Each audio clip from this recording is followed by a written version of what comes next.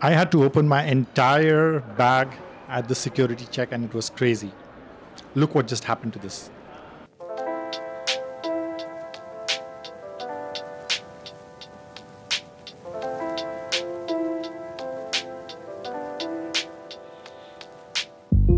I was almost denied to take the flight because of this stupid thing which I realized on time. The airport security or the ground staff rules at the airport keeps changing, and we definitely do not want to mess up with that, especially when you are reaching the airport at the very last moment of boarding. So here are some of the do's and don'ts that you should prepare for if you are on a filming trip, and this is applicable for any country. The biggest tip that I'll give you in this video is to travel as light as possible. You got to plan your entire gears that you're going to use in the entire shoot plan that you're going to travel for. So carry only the equipment that you really need, because it's going to be really heavy throughout your journey and it'll be very tiresome, trust me. You need to invest on a proper camera bag. Without that, you're not moving anywhere. Otherwise, you're going to lose all your equipment. It's just going to be spoiled. So here are two options.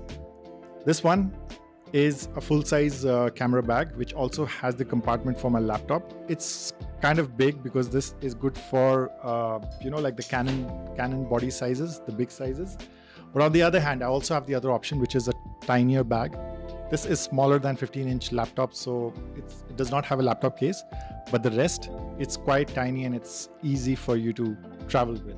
Both of these bags, they have a waterproof covering, and the compartments are really dedicated to all the space with all the cushioning. So if this is the first time that you're carrying all the equipment by air, I will suggest you to reach the airport at least 2 hours earlier so that you can avoid any complication. If there's anything, if the security guys, they will ask you to go back to the check-in counter and get your stuff back, at least you'll have that extra time and you'll be able to catch the flight. So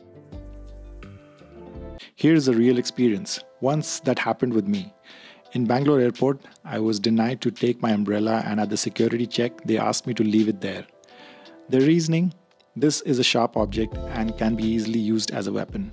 I was totally late and I had to let my favorite umbrella go because the flight was important. So I started carrying my tripods in the check-in baggage just to avoid all these harassments. Don't take these tripods in the hand carry. It's always better to have this in your check-in luggage. Never carry any of these in your hand carry because this is the security guy's favorite object. They will always keep it back and you lose it. Sometimes you have an expensive Swiss Army knife or something like that. You'll never get it. It will be confiscated. You will have to open everything out, each and every gear out on the tray for security check, and it has to be done fast. Follow the rules, don't act smart. They know their job. You won't get the time again to organize till you reach your destination. Till then, just chill and cooperate. Now let's talk about the drone. Drones in India are quite restricted and you have to be very, very aware about all the laws, and it keeps changing. The rules keep changing. So first thing is nano drones, which are under 250 grams. They're still allowed. You can fly them. You can even fly them without a license. But when you are approaching the security check, you need to make sure that the drone is in your check-in luggage and the battery is out. Make sure the battery from the drone is out and only the body of the drone. In fact, I remove even the propellers just to make sure that there's no complication. So the drone without the battery goes in your check-in luggage, and the battery, I carry it in the hand carry. So they might even ask you about if you're carrying any drone or something. You can just tell them that it is under 250 grams and they'll let you be. Even for gimbals, I keep the heavier side, the top side of the gimbal in the check-in bag, and the battery compartment, that is the only thing that I put it in my hand carry, because that way I'll be able to travel lighter.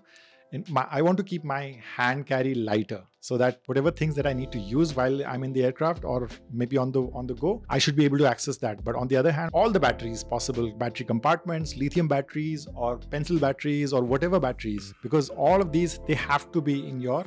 To further understand about why content creation, here's the video. And if you want to check about my entire desk setup, you can even check the video on this side. All right. See you.